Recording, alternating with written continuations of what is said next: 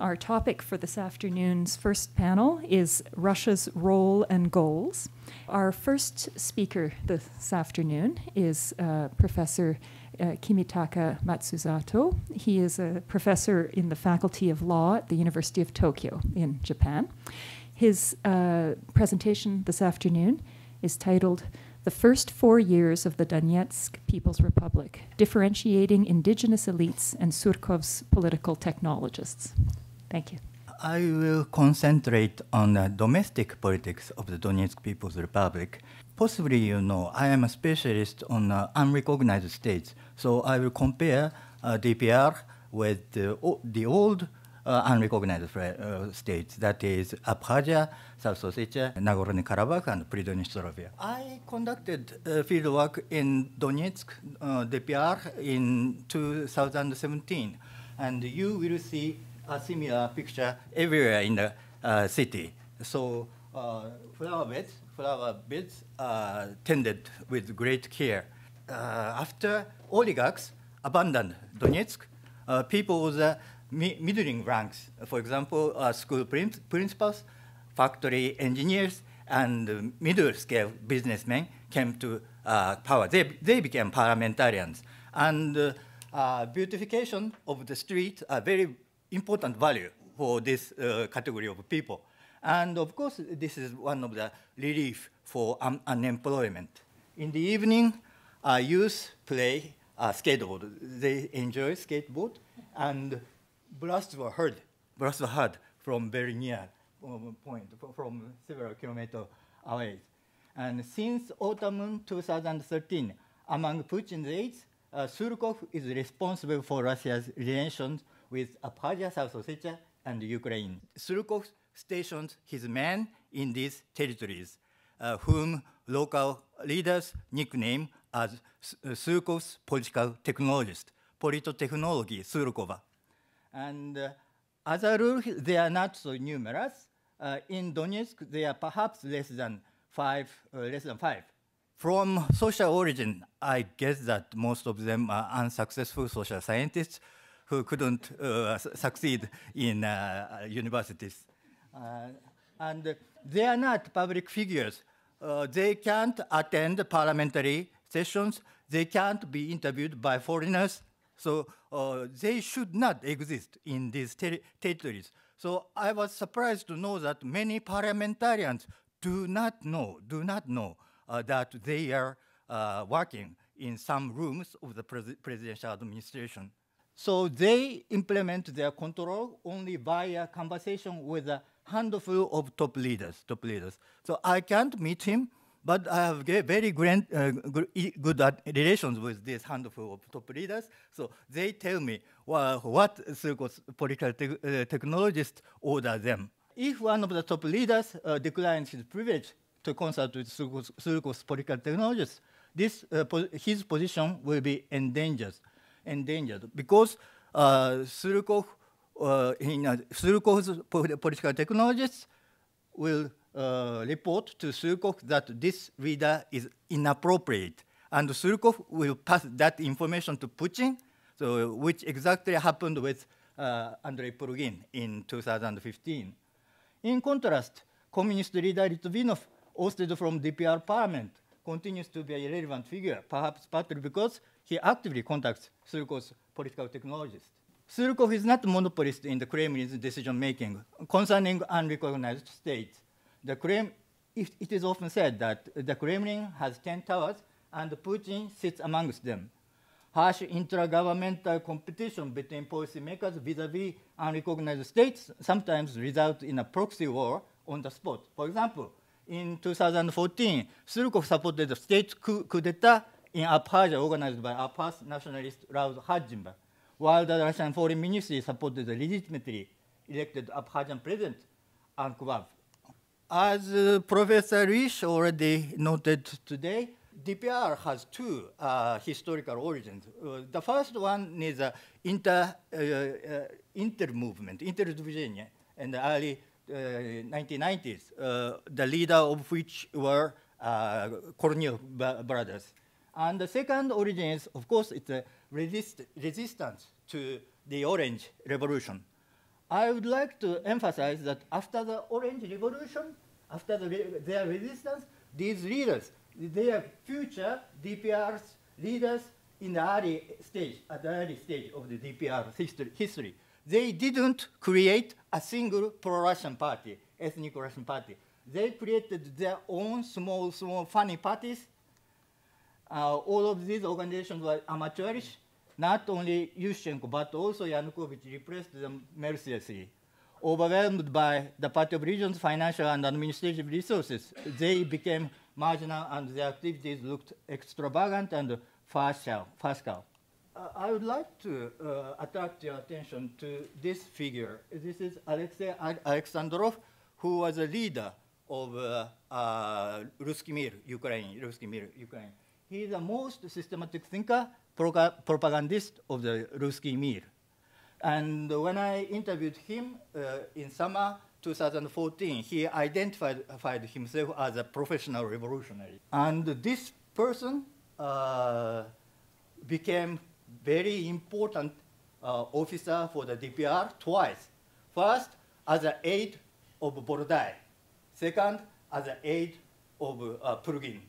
In my paper, I introduced his thought, but here I would like to summarize his thought as a triad combination, very, very peculiar combination of civilizational imperialism, leftist-minded trust in people's power, and admiration, Western-style admiration of the newest communication technology and soft power.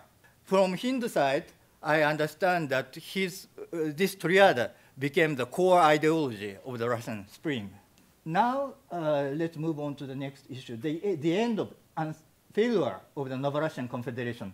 From spring to autumn 2014, the slogan Novorussia conveyed the anti-Maidan activists' wishful desire that separation from Ukraine would not end with only Crimea and Donetsk and Luhansk Oblast, but continue to expand to cover the whole southeast Ukraine.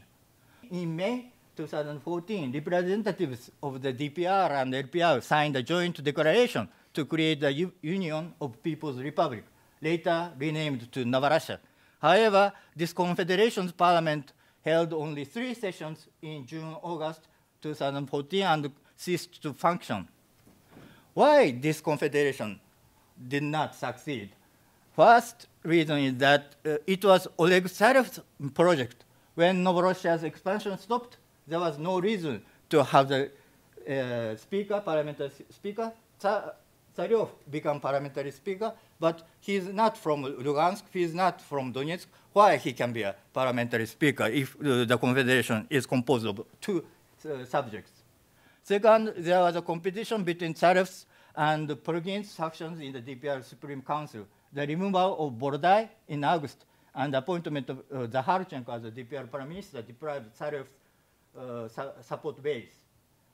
Thirdly, Luhansk's representatives did their best to make the confederation purely symbolic. If the confederation is only composed of the DPR and LPR, the capital will be placed in Donetsk, since the DPR is more significant than the LPR by population size and military strength. Luhansk did not want to become a younger brother of Donetsk again, a de facto status that constantly irritated Luhansk's elite before 2014. As a condition to help the DPR and the LPR, Putin requested their leaders to accept Minsk I, Minsk II, prescribing their eventual reincorporation into Ukraine. Secondly, the Novorussia movement should abandon its initial social revolutionary romanticism against oligarchism and capitalism, dwarfing itself to a geopolitical project resisting EU and NATO expansion. For this purpose, Surkov's political technologists systematically conducted purges. The first target was cheer team leaders from Russia. In August 2014, Prime Minister Alexander Borodai was replaced with Zaharchenko, and the Defense Minister Igor Strelkov was replaced by Vladimir Kokonov. The second target was the communists. Surkov's political technologists did not allow them to take part in parliamentary elections as a party in November 2014. Instead, they received 3 parliamentary seats as quota from ruling party Donetsk Republic. It's a communist leader, Litvinov, parliamentary chair. We met in August 2014. The third target was parliamentary chair and leader of the social movement Donetsk Republic, Andrei Prugin and Alexei Alexandrov, whom I referred to already, who were removed in September 2015. In May 2016, the communist deputies who had opposed the removal of Prugin were deprived of deputy mandate. Non-party democracy. Toward the parliamentary elections in 2014, Surkov's Technologists arranged to regroup various factions into two social movements, Donetsk Republic and Free Donbas. This arrangement was repeated in the 2018 election. And Guber, he also could not participate in the election as a party leader. As a result of the parliamentary elections, the largest party, Donetsk Republic, gained 68 deputy seats, and the Free Donbas gained 32 deputy seats. So we have something like two-party system in DPR. The only legal political party in the DPR is the Communist Party of the DPR. Its leader, Litvinov, remarks that the lack of parties and local self-government are serious obstacles to the DPR's state building. Non-party democracy, it's not my word, it's his word. Non-party democracy does not satisfy international norms of democracy and will disturb international recognition of the DPR. According to Litvinov, the DPR's two-party system is easily manageable and somehow reminds us of the American two-party system. This is not my word. He says, though Donetsk Republic was born in 2005 to resist the Orange Revolution, after becoming the ruling party of the DPR, it quickly lost its ideational features, replacing initial romanticism with pragmatism and cultural tendencies. It has already built its youth organization. So CPSU had Komsomol. They have their youth organization too. And now, since Prugin was removed, now party leader is pushing him. And he grew as a politician very much. So when he became the parliamentary speaker for the first time, he was a very weak organizer. He even did not archive papers of the early DPR period. I suffered very much, as a historian, I suffered very much when I studied early DPR history. But he's now he is energetic. He visits many places of the DPR to open the branch of this social organization. And Pavel Gubarev, Miroslav Rudenko, and other stars of the Russian Spring of 2014 created Free Donbas in October 2014. Free Donbas continues to harbor a pan-Russian romanticism and tries to reactivate itself by organized veterans of the Russian Springs. Exactly as Abkhazian Aytayra is an opposition in the late Arzimba period.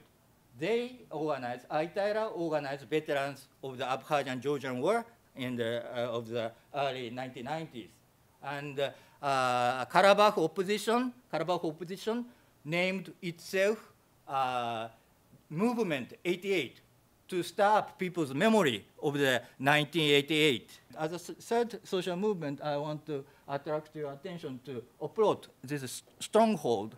Oplot was born in Kharkiv, but Zaharchenko transplanted it to Donetsk, and since police system was collapsed in Donetsk in March 2014, Oplot patrolled the streets, and after May, it became military organization, and in the autumn, it became political organization as a support base of Zaharchenko. Since Donetsk Republic is becoming an ordinary party of power, losing dynamism and often accompanied by inter-party struggles, DPR leaders needed a political organization more devoted to the DPR's initial cause and Zaharchenko himself. Oplot plays this role. this is the last topic, war crimes and NGOs.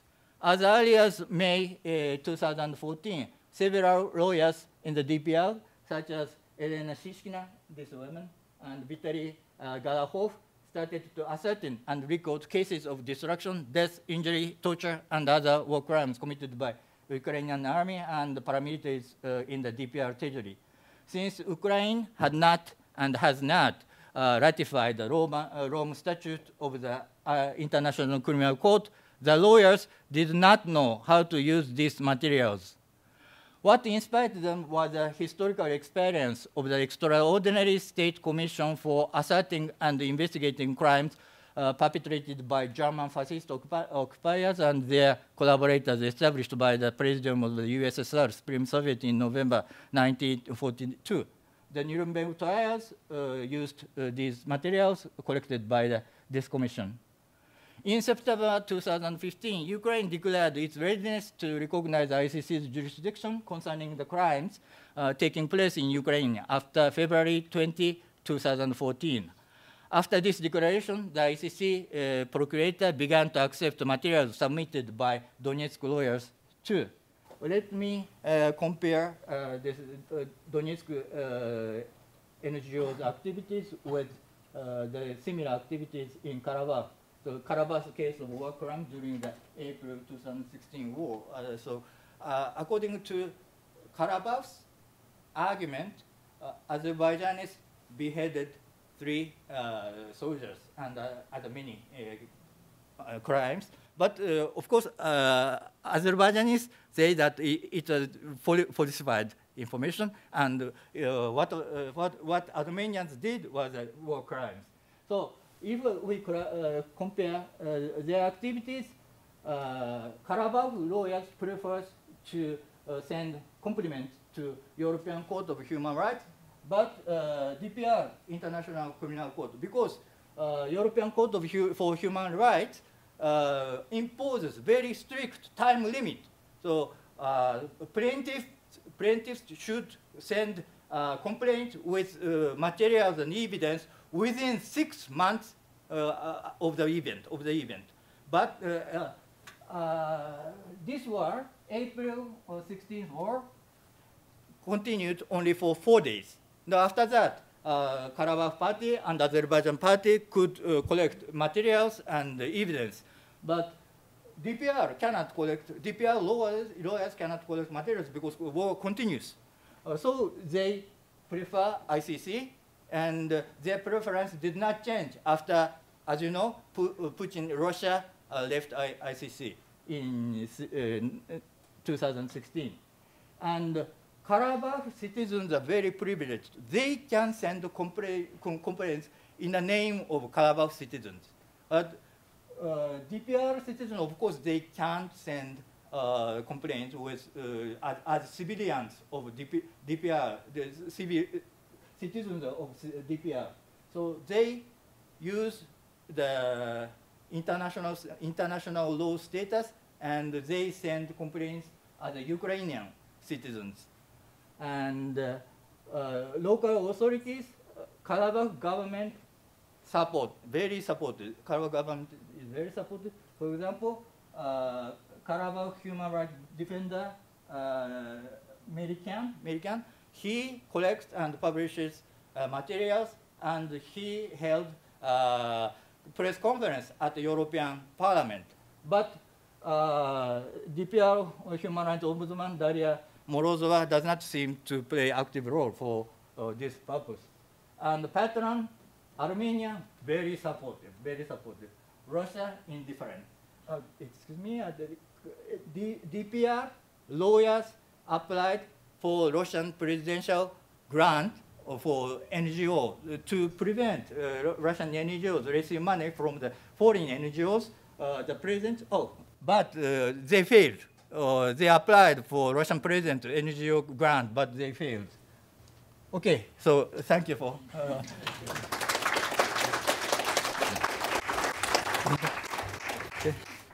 Thank you very much. Our next speaker is Dr. Tetyana Malyarenko.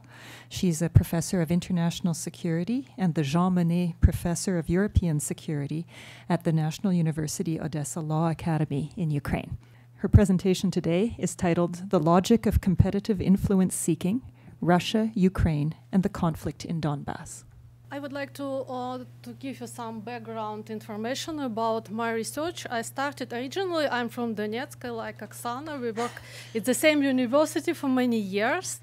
And I started this research in 2014. As a part of my research grant in NATO Defense College in Rome, it was purely technical research on different kinds of tactics of destabilization and covert occupation, in particular type of conflict, low-intensity conflict. And it was a huge concern in NATO countries regarding Baltic countries that Russia could repeat the same operation and covert occupation like it was in Donbas.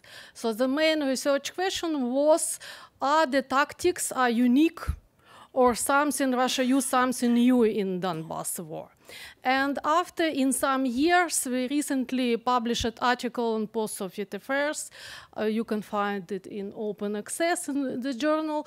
We tried to link more this very technical aspect of Russian involvement in conflict with usage of different mercenaries, local fighters, removal of government, elite, social destabilization with Russian military doctrine, so-called Gerasimov doctrine, and with Russian geopolitics. What we have now, we have conflict artificially designed and escalated by involvement of external party between sides, Donbas and Kyiv, which before did not have any contradictions and any secession or separatist attitude from the side of Donbas. Unlike Crimea, where opinion poll demonstrate clear separatist attitude for many years, in Donbas there were such intentions. It was a very strong local elite, it was consolidated society, it was wish for autonomy, but it was mostly Ukrainian project with different vision of how Ukrainian state should look like. But from later 2013 to early 2015, the conflict escalated. It was transformed from very passive local anti-Maidan protest. Of course, majority of population did not agree with Maidan. Again, opinion poll showed that about 80% of population, they consider Maidan, Euromaidan, as a legal coup. And they did not support Maidan, but it does not mean that local population wanted to separate from Ukraine. And Russia was able to escalate this conflict to early 2014, and actually from conflict escalated by different stage in 2015, 14 and 15. It was full conventional type of war with usage of artillery, tanks, and different position. And now conflict develops. We cannot say that it's stable conflict. And major concern Ukrainian military, who also study, of course, this conflict, that this is younger generation of youth who live on the occupied territories, who were born or grew during the conflict, and they are under this intensive pressure of Russian propaganda and, of course, everyday war experience. And in Eastern Front, Ukrainian military say that these younger guys, they are absolutely fanatic suicide fighters, so they don't have the same motivation as more adult people who have experience to live in Ukraine, who can compare life. So we cannot say that this conflict is stable. It's a very clear trend of evolution of this conflict. And also, we can say that this conflict, in definition, is so-called blended conflict. What does blended mean? That a conflict with the involvement of different actors from the local level, national and global level, and this conflict takes place in antagonistically penetrated regions. So Russia and the West compete for influence for Ukraine, Moldova, Georgia, and they want to promote for part of European Union, it's democracy promotion program. From side of Russia, it's autocracy promotion. So they compete for influence in this region, and if, for example, guys in Donetsk and Kyiv suddenly in some hypothetical situation they find some common solution, it's unlikely that this conflict will be end, because both Russia and West they play zero-sum game, and they have more high-level conflict about themselves. What is theoretical framework for this research?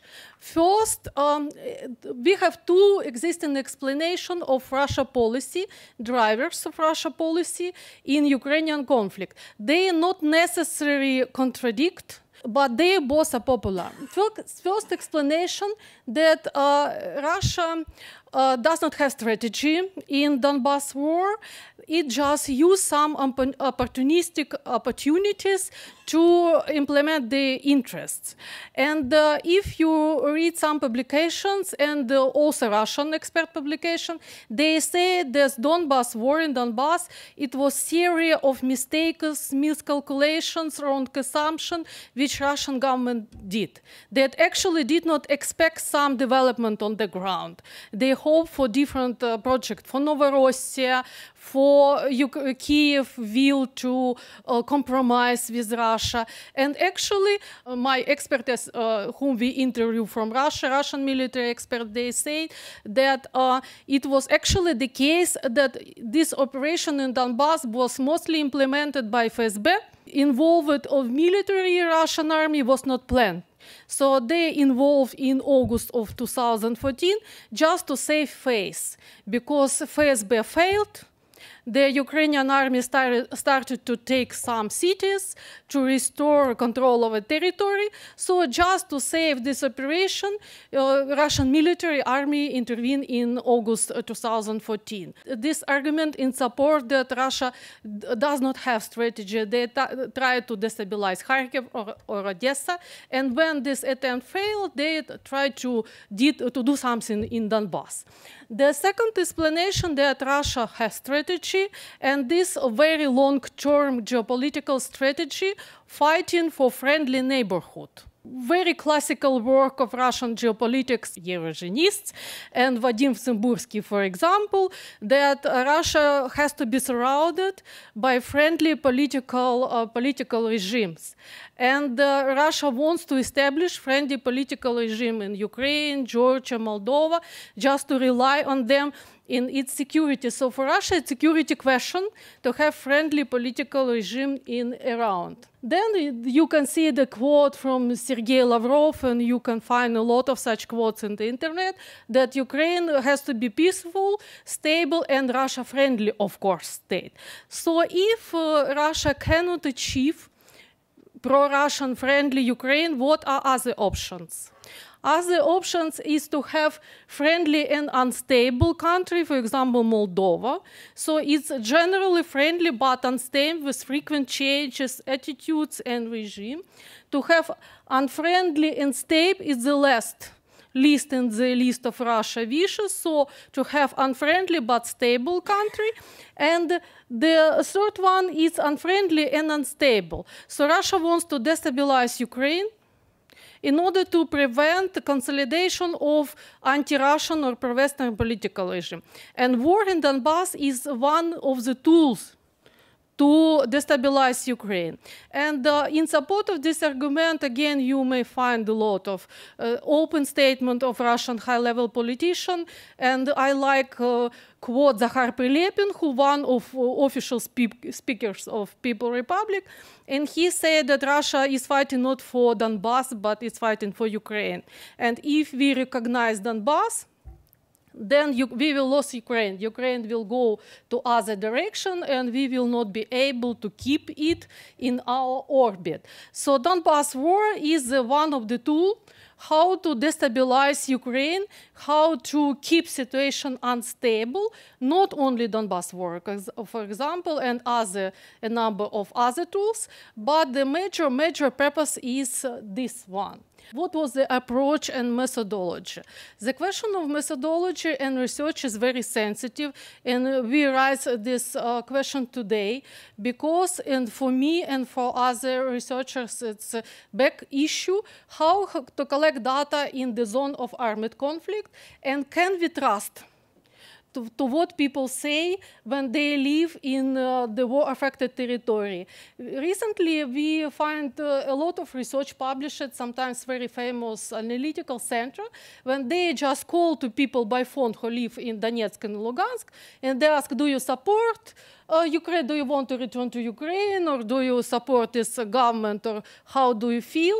That, of course, we cannot trust such information because people live in a condition of armed conflict, and they're afraid to say what they think. In particular, if they move between Russia, Ukraine, and the occupied territory, they try to accommodate the same. So it's absolutely different logic of individual survival in the condition of war. In our case, it's easy because we talk with experts, people who are maybe not an expert in this question, and people who are directly involved in decision makers. It was more easy in 2014 because they were more open to interview.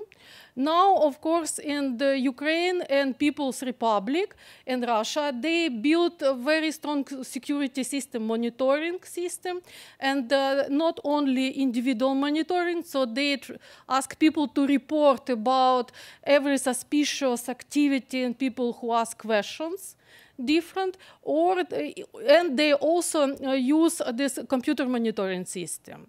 So all providers who work in People Republic, they have to monitor your searches in the internet, and they have to report to Ministry of State Security about this activity. So now, up to today, they built a very strong intelligence system, and it's very difficult to conduct any research on the occupied territories. Particular issue in our research, we not always can discover sources of our information, because if we interview high-level Ukrainian senior military officers or Russian military officers or People Republic, leaders of People Republic, we cannot put them in the list of interview because our own security question. But of course, sometimes we did such research. So what can we say about this conflict? So all stages of conflict escalation are clearly linked to 4 agreements.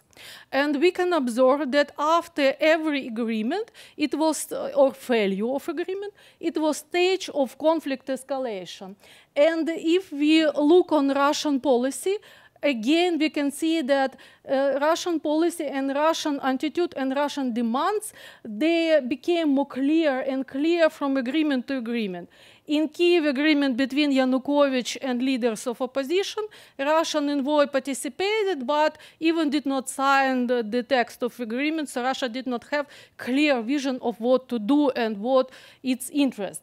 In Geneva agreement, there were some general statements about peaceful dialogue, reconciliation, some territorial changes in the country. In Minsk Minsk I, after involvement of army, it was clear demand for special status for this Donetsk and Lugansk People Republic. And Minsk II, there were also more clear territorial political organization demands for reorganization of Ukrainian state. So Russia developed, and Russia make more clear its requirement and its vision to Ukrainian state. And also in the case of destabilization, we can see that 3 type of destabilization and occupation took place during the conflict development. And from the first stage, it was mostly invasion of mercenary. We call it nomadic occupation. What is nomadic? Because they were a group of mercenaries who enter Ukrainian territory from Russia, Strelkov, Cossacks, and other troops, and they create vision of some local activity. They did not control separate part of territory, maybe some occasional cities. Strelkov, for example, was based in Slavyansk, and they attacked Ukrainian, some small troops, police, local population, they create chaos. So major tactic was to destabilize this region, to create panic, to create vision that it's local protest. The second type of occupation, which led to Minsk I, it was creeping occupation. So they tried to capture more territories and unite them under one control. Because this war, they are brought to the situation when most local elite escape, and some smaller piece of territory were controlled by warlords. Bednov, Mozgovoy, other guys, and they established their all rule on this territory in which Russia was not interested. So they wanted to shape the territory before negotiation about its status in Minsk. And after so-called entrenching occupation, so the institution building in self-declared republic. When Minsk II collapsed, it's no implementation Minsk II, it's necessary to build some institution. It's about 3.5 million population who live there. You have to provide security, stability, to pay some pensions, to provide these people with job. So they started to entrench, build local media, education, propaganda, security system, so to create proper de facto states on these territories. What kind of conclusion can we make after our research? The first, that this goal of Russia was to push Ukraine, to push Kyiv to some agreement. So this establishment of de facto states, republic was not a final goal. So they were used as destabilization tool to talk with Kyiv as the argument. And as this implementation of Russia goals faced some obstacles, it's actually increased the stake. It's involved more and more violence and more demands. And the prospect for future, I'm very pessimistic here. I don't think we can see that a lot of discussion, peacekeepers or some other forms of reintegration. I think that it will not the case. And the Minsk agreement is the end point. So it's not implementation of Minsk will actually make the situation in status quo situation. And the violence will continue. And a battle between Russia and Ukraine and Russia in the West, not necessarily military, but maybe sometimes military, will continue in the future.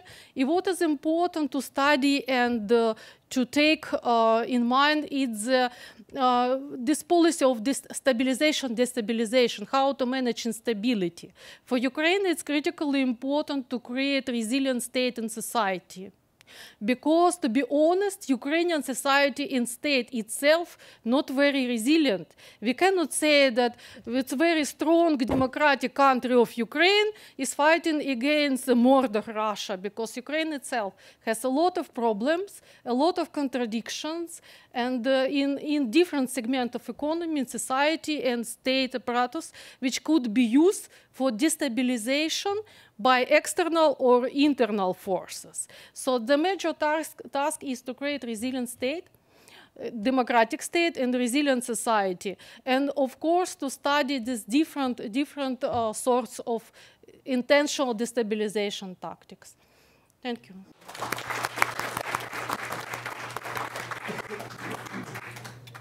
Thank you very much. Our next speaker is Dr. Sergey Sukhankin.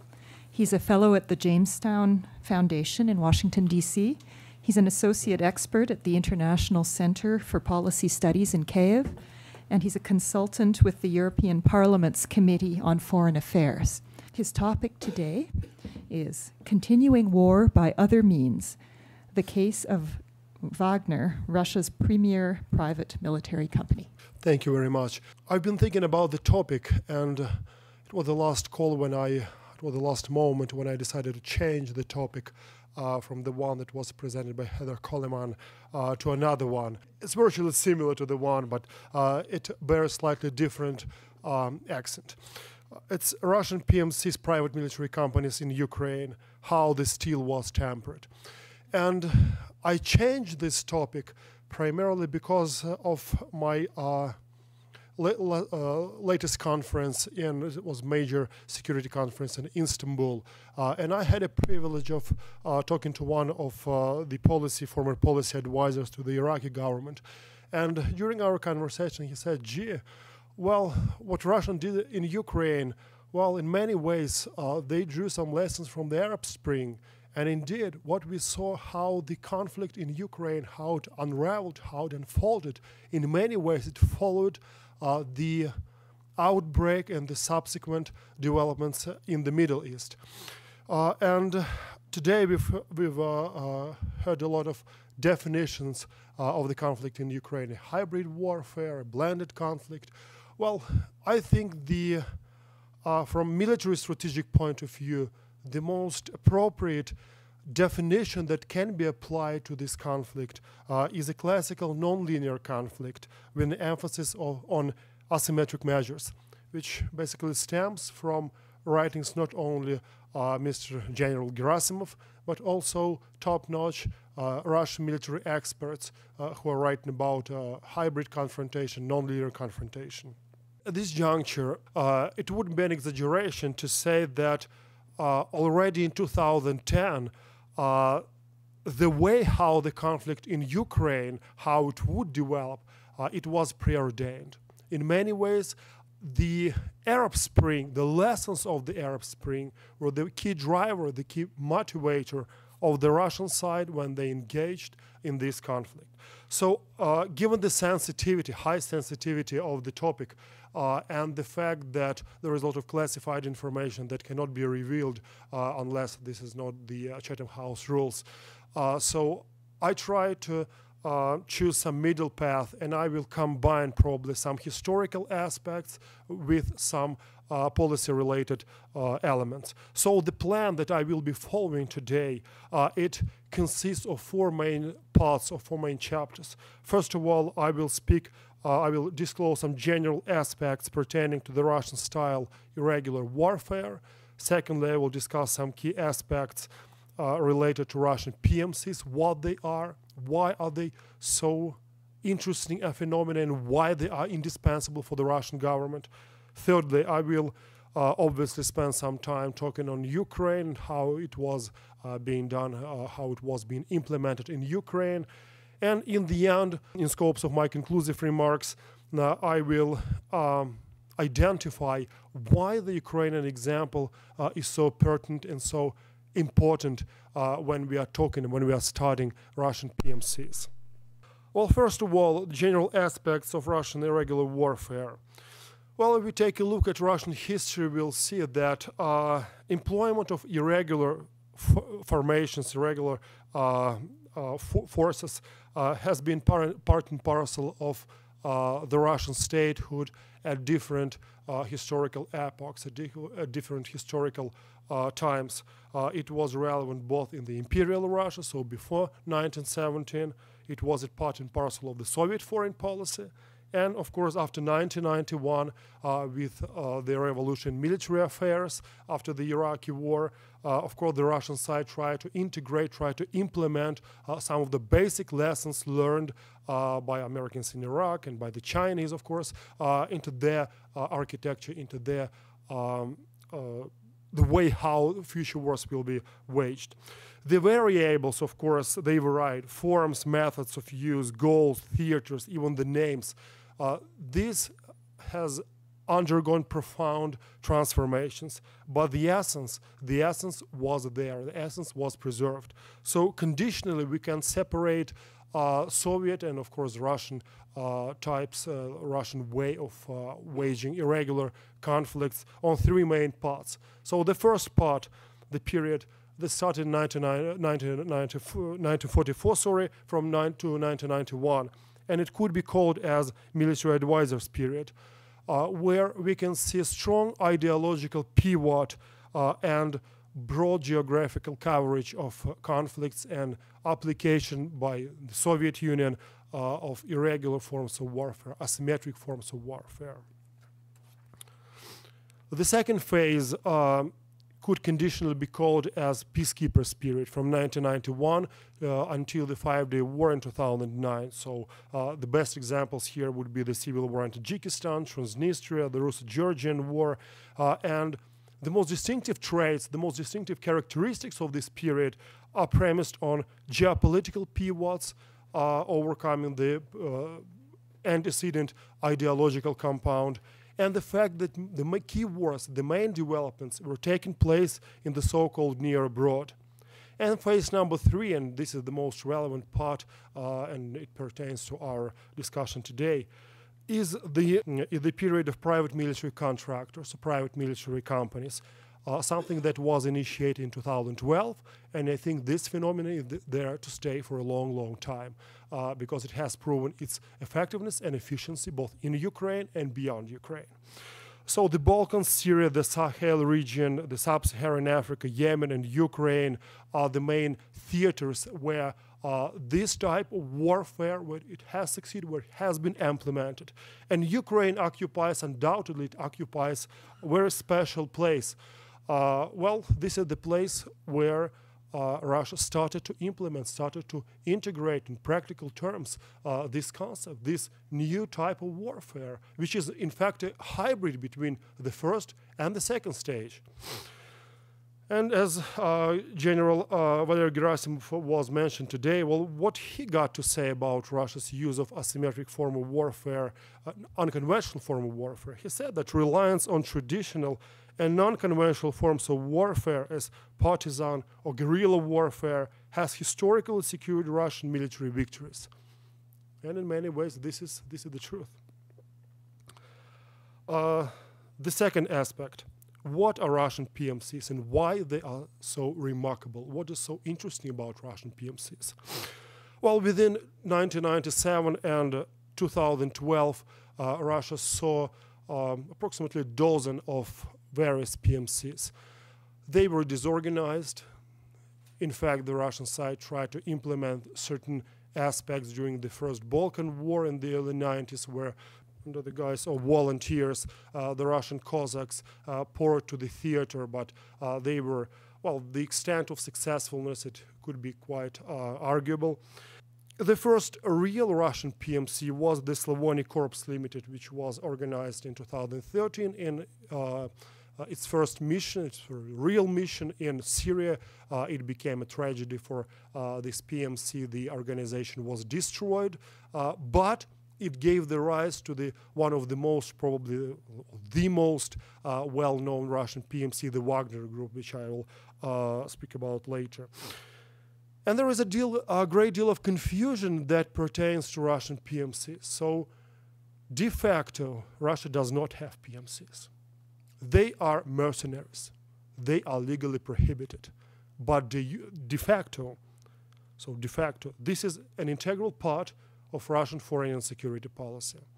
This is a part of so-called security export concept that was recently proclaimed during the Valdai summit, but of course had started to be implemented much, much earlier.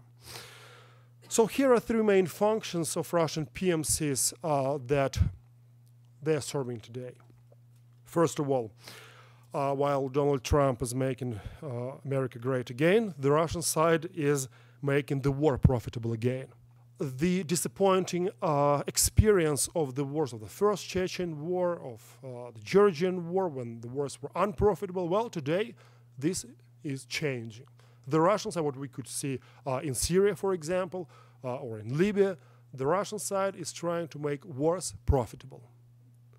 So the first function is economic function, and here is an essential concept I think the most important concept that pertains to this entire architecture of Russian PMCs is the power economy. So what is a power economy? A power economy is a state-controlled system of coercion, including a reliance on limited-scale military conflicts, if necessary, aimed at realizing economic goals.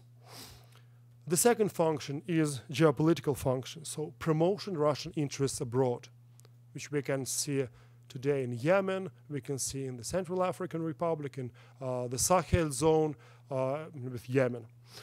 And the final one, the third function, also very important, something that was tested in Ukraine, the military strategic function, the military operative function, sort of the asymmetric response in terms of network-centric warfare, something, the concept that Russian military and Russian political elites are obsessed with. So the Russian side sees a Russian chance to withstand a militarily superior party that is acting in scopes of NCV as being able to provide an asymmetric response. And irregular forms is seen one of the key pillars of this response. Russia's used PMCs in Ukraine. Right now, the corollary, the main conclusion of Russia's use of PMCs. The actual presence of the Wagner group, of the Yenot Corps, the Cossacks in Ukraine, is by far less important than the effect it has had on the development, evolution, and transformation of Russian PMCs after its Ukrainian chapter or Ukrainian voyage. The irregular groups that were used by Russia rested on three main pillars. First of all, the Wagner group, secondly, the Yenot Corps, and thirdly, the Cossacks. The Cossacks were, of course, poorly trained, and they were primarily operating in the Lugansk People Republic, whereas the Wagner Group and the Yenot Corps Limited, they they carried out military operations in the Donetsk People Republic and played, in many ways, essential role in terms of the derailment of plans of the Ukrainian army, which was poorly trained and poorly organized, as was noted today. It is very little known about the actual scope of actions that were carried out by Russian PMCs. It is known for certain that they played primarily, first of all, they played an auxiliary functions. They took part in annexation of Crimea. They were allegedly involved in assassination of Lugansk People's Republic Minister of Defense Bednov, alleged killing of Mozgovoy, disarmament of the Odesa mechanized brigade, and wide-scale repressions against the Cossacks in the Lugansk People Republic. It's been said that it was FSB that stood behind this organization. Well, my personal research, my own research, again, this might be slightly different from what it has been said, that it was the GRU that stood behind the Wagner Group and Russian PMCs. Why? Well, it's easily deducible from its history. The Wagner Group had its main polygon, the main training ground at Molkina polygon, Krasnodar Krai, which was held, which was the property of the GRU 10th Elite Brigade, and the major renovation works were done by the Ministry of Defense. So again, this is a part of different research that I'm doing. FSB might be involved in operations in Syria and in other places, but when it comes to Ukraine, I think GRU and the Russian Ministry of Defense were the key actors that stood behind these PMCs. And the final part, why this is so important, why we need to study activities of Russian PMCs in Ukraine, even though that was the initial point from which Russian PMC started sort of maturing process. Well, first of all, it was a testing ground for PMCs of non-Western forms of asymmetric warfare. What we know about Western PMCs, well, what are their range of responsibilities? They're mostly doing with military consultancy, training, but what we could see in Ukraine, what we saw subsequently in Syria was sort of, it's not a new type of warfare, but this is something new that has been performed by private military companies. Ordinary or normal private military companies, they don't tend to be engaged in offensive, even limited military operations. They simply don't do that. out of Ukraine, this could action has been transferred to other theaters. And we've seen this all over the world, at least in places that are gray zones rich in the natural resources. Secondly, it could have prospective impact in Ukraine. As Vasily Gritsak said, the Russian SBU, also GRU, they were involved in training of some of the militants, some of the irregulars in Ukraine. And today there are different, well, the opinions, figures, they differentiate, of course, but over 200,000 Ukrainians have had certain fighting experience in Ukraine. And given the fact that Ukrainian PMCs are not well organized, or basically don't have Ukrainian PMCs, just one, but it's not as active and not as important as the Russian ones, some of those people could actually be tempted to join Russian PMCs that have been quite successful in spite of Deir el-Zor in Syria, but still they did fulfill their functions. Thirdly, evolution of Russian PMCs. Well, it started from Ukraine, but it was picked up by other companies, by other similar companies. We have the Patriot PMC that is operating in sub-Saharan Africa, which is not involved in military confrontation, but mostly serves as standard Western or Israeli PMCs. And military patriotic upbringing, I think this is the most overlooked topic, and I don't have time for that. But just Yenot Corps, it's involved in the Balkan affairs. It's training Serbian and Bosnian youth. It's introducing anti-Western values to the Balkans. It's heroization of volunteering. It's a very important trend. And finally, yes, other theaters. We have other destabilized zone in Europe. We have Moldova, Transnistria. We have the Balkans, which have historically been the powder keg of Europe. We have other places. So on this, thank you.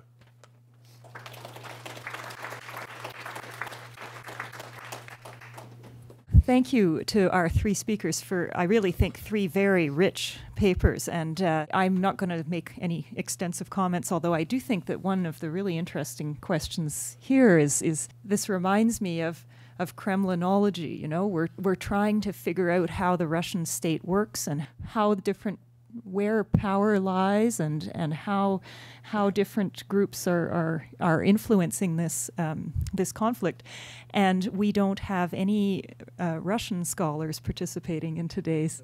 Oh, you are Russian, okay? But people working in Russia can't can't probably work on this topic. Is an interesting situation where we're both people are worried about revealing their sources, and we're trying to sort of figure out how that state is working from the outside, from evidence. So anyway, I won't say any more, but we'll open the floor to questions. When is it known that Wagner Group entered the Ukrainian battle scene? As the first question. I've seen some evidence from the insurgent side by Russian volunteers that they were operating at Lugansk airport in late August. And the second question is, what's the size of these units? Girkin, in one of his 2017 interviews, said that there were two to three battalion combat groups. So that's probably about maybe 15 to 2,000 fighters, if we are optimistic. If that's true, I don't know. Sergeant Jason Tavador from Canadian Forces Base Edmonton here, so I'm not associated with any university, just University of Firearms. My question is actually for Sergey, and actually Alexander asked the first half of my question is if there was any indication of the size of these PMCs that are operating in Ukraine. The second part of my question is with these PMCs, now there's been a lot of documented evidence about electronic, cyber, and psychological warfare conducted by militants within the country. Is any of that actually connected to these PMC organizations? First question to Kimitaka. I was kind of intrigued that in DPR they allowed only one party, but the two movements that are represented in the so-called parliament are actually not political parties. Why would that be? Why they're not called political parties but social movements? Second question, Sergey, you mentioned Yenot, you mentioned Wagner, and I was very surprised in the summer when I heard these names in the summer of 2014. I learned about them from YouTube. And on their YouTube channels, they were posting their videos of them participating in the armed conflict in Ukraine. So apparently they were very open about their participation. Why would that be? Why would they try to display their participation so openly? And final question, so nomadic occupation. I've been doing field research over the last couple of months in Donbas and different towns, and every town I go, I ask this question: how many armed people did you see in your town? And how many of them do you think were Russians? And the further you go from Slavyansk, the fewer and fewer you have armed people, and you almost have no Russians. Okay, so Kramatorsk, there were max 50 people who were armed for the city that is 150,000 population. Now you can probably occupy the campus of University of Alberta with 50 armed people. You cannot occupy Kramatorsk with 50 armed people. So there were other things that were very important to explain why actually you saw the flag of DPR on that city council and why there was no possibility to conduct presidential elections and so on. And from what I learned, the role of police was crucial, the defection and mass of the police. The role of the local businessmen was very important. They provided resources, and the role of local political elites who were providing names of voters, for example, for rolls for the referendum, etc. Was it nomadic occupation or was it self-occupation? I don't know. Question to Tetyana. Have you noticed any forms of hidden separatism or insurgency in Odesa and other cities in southeastern Ukraine that are under Ukrainian control? And if there is any, how, like what kind of tools are they using? What are they doing? Question about Kharkiv, because we had very similar situation, but why not it happened in Kharkiv? First difference was the role of local elite. You mentioned absolutely true that local elite demonstrate different behavior of in Kharkiv in Donetsk. Because in Kharkiv, local elite started to cooperate with Poroshenko very quickly. And you have to say thank you to Dobkin and Kernes, who find a common ground with Poroshenko. Donetsk elite, they tried to blackmail Kyiv, new government in Kyiv, and they imitate some protest. We also look on people who participate in this local protest in Donetsk, and nobody believes in that, because we know that it's a kind of performance, that people occupy themselves, like Lukyanchenko occupied Donetsk Municipal Council, and it was just a role play. So Donetsk elite, they used this situation, this People's Republic, to blackmail Kyiv with separatism. But the main problem that they lost control. They lost control. And it was a very clear difference between Strelkov and local fighters. Because Strelkov was a person who started to kill. You said that you could not calculate these people with guns. I was in Donetsk, in all this region. I traveled between cities. I live very close to airport. And my dacha is very close to Ilovaisk. So I was in the first round of theater of this war. And I could, of course, I did not ask for passport. Are they Russian or what? But if you have some experience, you cannot recognize professional military from civilian guy with arms. Of course, in Slavyansk, in Kramatorsk, I don't have time, but you can read my article. And I can explain how in Strelkov troops, it was about 300 mercenaries in the beginning, and was about 3,000 when they occupied Donetsk in the July 5, 2014. Including the locals? Not so many. I met these guys, again, I told you, I met these guys in hospital on the first day when they occupied Donetsk. Locals not from Abkhazia and not from Asia.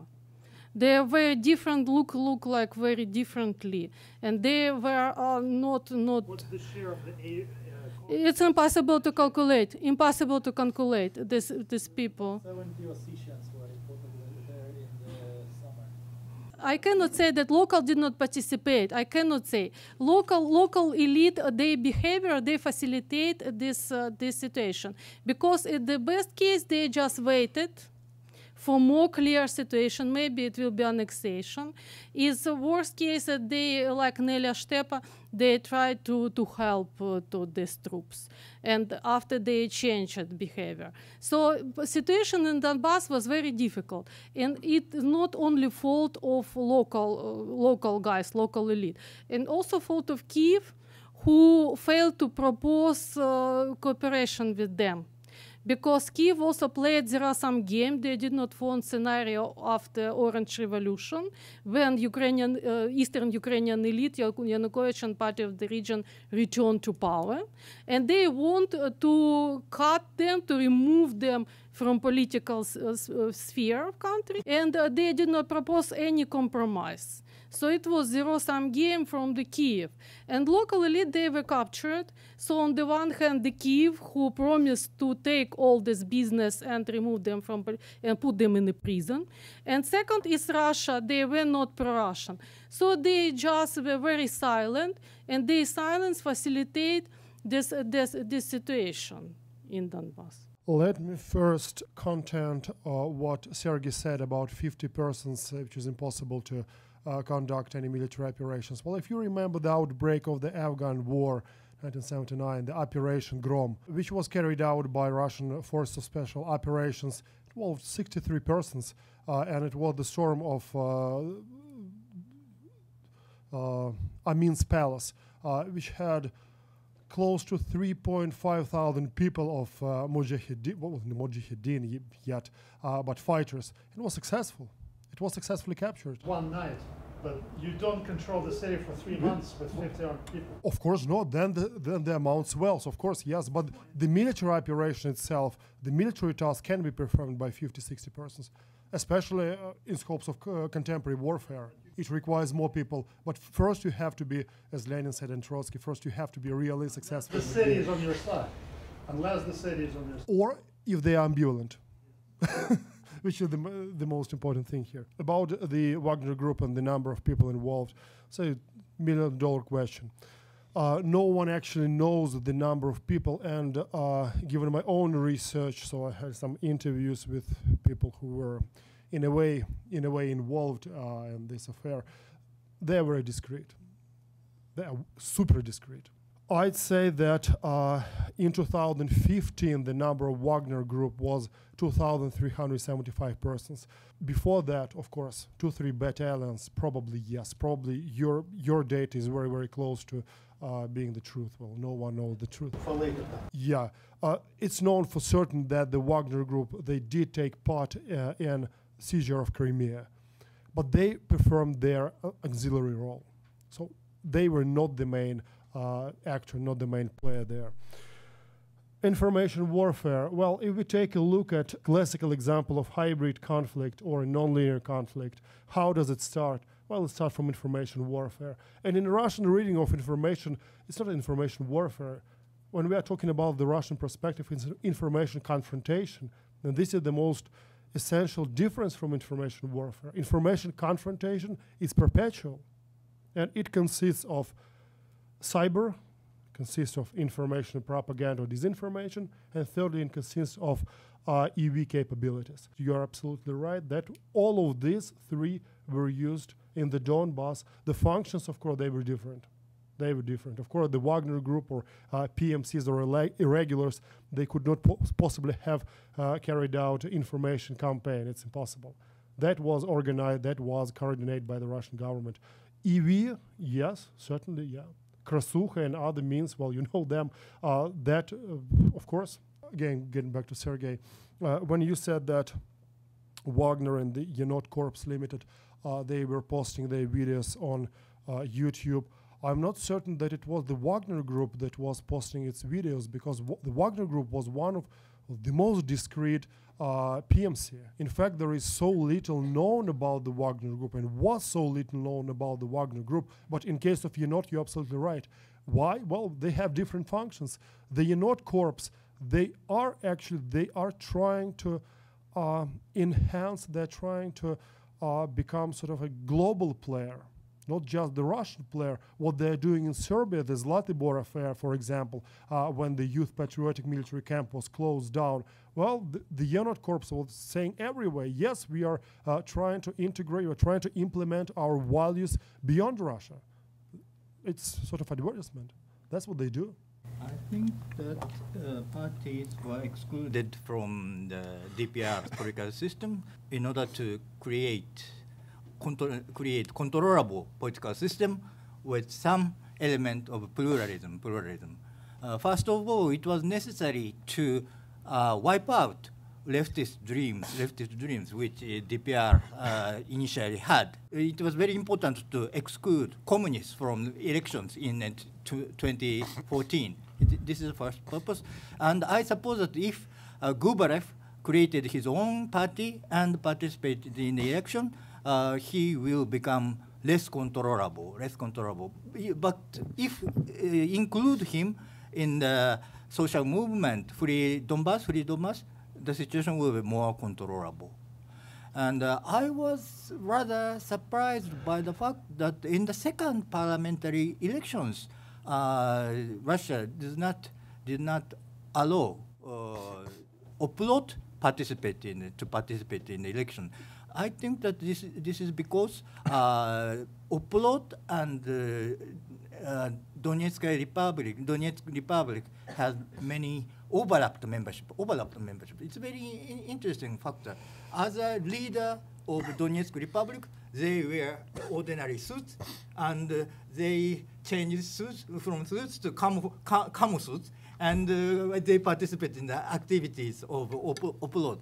So still post-revolutionary polity, DPR post-revolutionary polity. So we should eliminate the leftist factors and the revolutionary romanticism, but at the same time, we need to give some appearance of former dreams, activist former dreams. Question about Odessa. That Donbas and Odessa, it's different. According to opinion poll, Odessa it's even more pro-Russian than Donbas, even recent opinion poll. Because Donbas it's a case of regional identity. Odessa there is no such case of regionalism. But I don't think it will be some strong separatist movement, in particular right now, because first this experience of Donbas is very evident for everyone. It's a kind of preventive measure for others. And second is important that there is no local elite which could consolidate society and articulate the separatist attitude. And third is society general, comparing with Donbas, with the revolutionary part of society. People are more rich, and they have business, they have trade, port, smuggling. In Donbas, locals who participate in armies of People's Republic, they usually represent lower bottom class of society with low income. In Odessa, it's a different situation. So I don't think that now we will have some strong separatist project in Odessa. It's difficult. My question is, I think, primarily to Drs. Matsuzato and Malyarenko. We saw a couple examples of a certain amount of disjointedness in kind of Russian policy. For instance, backing opposite guys in Abkhazia, having the FSB and/or GRU run an operation in the Donbas, and then basically having to get bailed out by the army. And I'm wondering whether you can speak to, at risk of getting into sort of a prognostication a little bit, whether or not you think that there's either an attempt or likely to be an attempt to kind of reduce the sort of disjointedness in Russian policy, an attempt to more cohesively work towards certain strategic goals, or whether or not this disjointedness is actually more of a feature of the system because it allows for a certain amount of plausible deniability, strategic flexibility, the ability to kind of pursue personal aims or whatnot. I'd like to ask Professor Matsuzato about Surkov's political technologies. You described them more of a top-down Kremlin approach to the region, like monitoring and in a way controlling it. But where is the channels, maybe through these technologies, but maybe other channels like local elites, trying to use Russian presence in their internal fightings, and maybe through technologies or other channels, because we had some internal fightings in Luhansk, but maybe you can say more about DPR and local elites using Russia in their own interest in internal fighting. Yeah. Private military companies is a new type of business. Okay, and this business is illegal. My first question is, how does state build relations, Russian state build relations with these companies? And second, how profitable is this business? What is the salary for participating in these operations? So, what has happened to the Novorossiya ambitions of these early revolutionaries? Is there still some kind of, I don't want to call it civil society, well maybe, that still supports that idea, or has it died? That would be my question. Minor observation to Professor Tetyana Malyarenko's presentation. You said at one peace agreements caused acceleration of conflict. Is that a cause and effect relationship, or something else, or a combination of things? Other question is to Sergey Sukhankin. You mentioned that war is now profitable. So can you just tell us briefly, for whom is it profitable and how? I would like to combine the first question and the second question. I think that the present system of decision making is, I would like to judge positively. It more facilitates flexibility than other more coherent systems. So each Putin's aide have their own opinion. And if we look at Putin carefully, until the last moment, he doesn't decide. So he allows competition between his aides, and in the decisive moment, he accepts one of their opinions. So I think this is a very flexible system. But from the viewpoint of, for example, responsibility or parliamentarism, it's very problematic. But in Russia, this system is working very well. The second question, yes, of course, local elites also try to use this system. There is a very serious differences between old unrecognized states and LPR and DPR. The old unrecognized states enjoyed much more self-government, autonomy of local elites. And for example, in Abkhazia, Surkov intervened and he organized state coup d'etat in 2014. But the old state president came back in the parliamentary elections, 2016, and he became the parliamentary chairman. In this way, local elites cannot be managed in the same way that Surkov manages LDP and DPR leaders. We should pay more attention to discussions of local actors. So this is a methodological problem. We should not rely too much, rely upon Surkov's leaks too much. If we rely upon only Surkov leaks, we got to know that there was a three candidates for the first prime minister: Borodai, Zaharchenko, and Khodakovsky.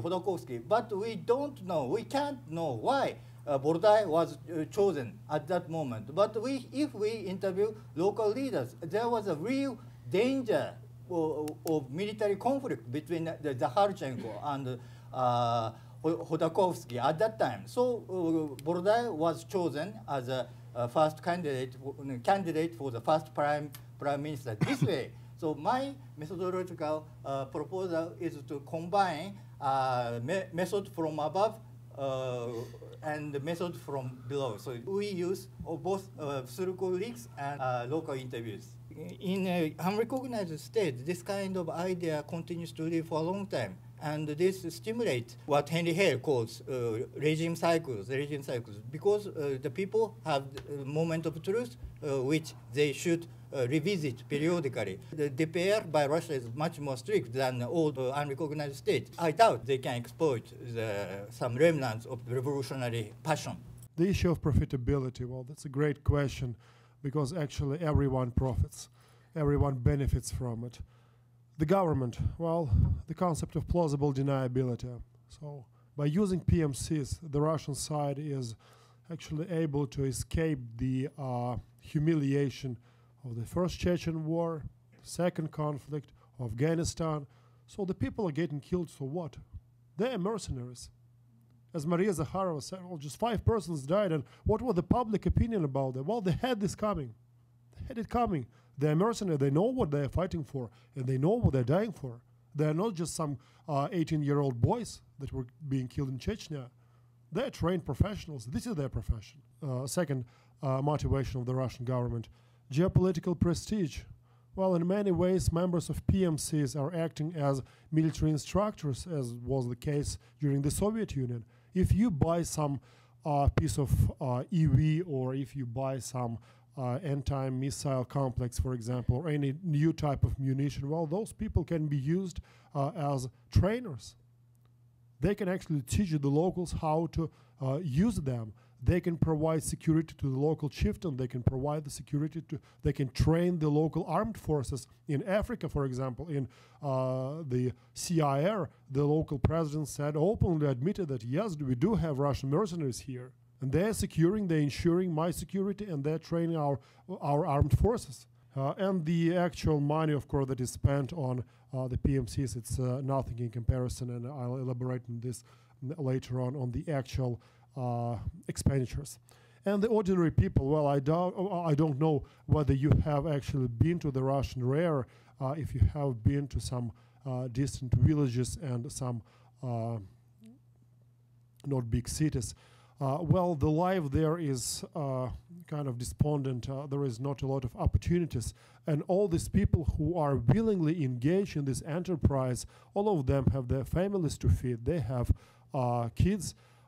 At the same time, the average wage there is about 300 euros, whereas in the military companies, private military companies, you can get up to $4,000 per month in Syria now.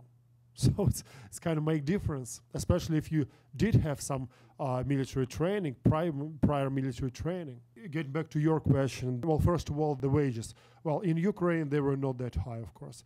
It varied, start from $1,500 per month, which was kind of a lot for many people. In Syria, you can get up to $4,000. In the Democratic Republic of Congo and in CIR, probably even higher, because this is what they do there is securing mining, securing gold, uranium, and without any fighting. So it's kind of very profitable business. And the state PMC's relationship, well, there are 2 theories. The first one is about Yevgeny Putin's chief Prigozhin. But I think that it's a bit naive to speak in these terms. We can see how Russian private military companies, how they're mushrooming and how they're expanding their operational theater. So I don't think anyone will believe that a huge structure that is operating from allegedly Libya, CIR, the Democratic Republic of Congo, in sub-Saharan Africa, in Yemen, in Syria, everything is controlled by one person who is not even an oligarch, who is just a tycoon, not even the richest person in Russia. There are supporting evidence for the second part, for another opinion, that there is a consortium of actors that actually controls operations and the system. Well, there are plenty of evidence. First of all, the bill against legalization of private military companies, just in 2018. Prior to the bill, everyone was saying, yes, we would legalize private military companies. When the bill was provided to the States Duma, everyone was against it, including the Rosgvardia, including the Ministry for Foreign Affairs. Everyone against it. Secondly, the training polygon in Molkovo that is owned basically the GRU, and I doubt that Prigozhin is superior to the GRU. It's something implausible. I think it's enough evidence. There are other, but I will try to be brief. It's a very easy question about peace agreement, because there is no particular wish to implement this agreement. Ukrainian officials openly say that reintegration of Donbas on condition of Minsk, for example, is not profitable for Ukraine because it will destabilize Ukraine. And so Ukrainian side, considering Poroshenko and other officials, they said that all agreements are profitable for Russia only. So for Ukraine, there is no interest to implement them. And also there is no public support for reintegration of Donbas on conditions of Minsk agreement. So Ukraine, there is no will from Ukrainian side to implement, and Russia increased pressure.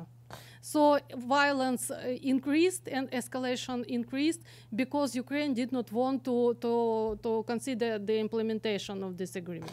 More difficult question about Russian decision making. I cannot give a very clear, comprehensive answer, but I will quote one expert whom we interview, and he said that Russia and Ukraine in this war, they play different games.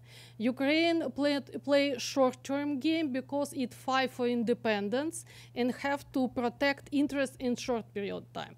Russia playing a long-time game, and all losses of Russia in the result of sanctions, they will be compensated by geopolitical wins. Russia will get Crimea with strategically important territory. Sanctions will end in some 20, 30 years, but Crimea will remain.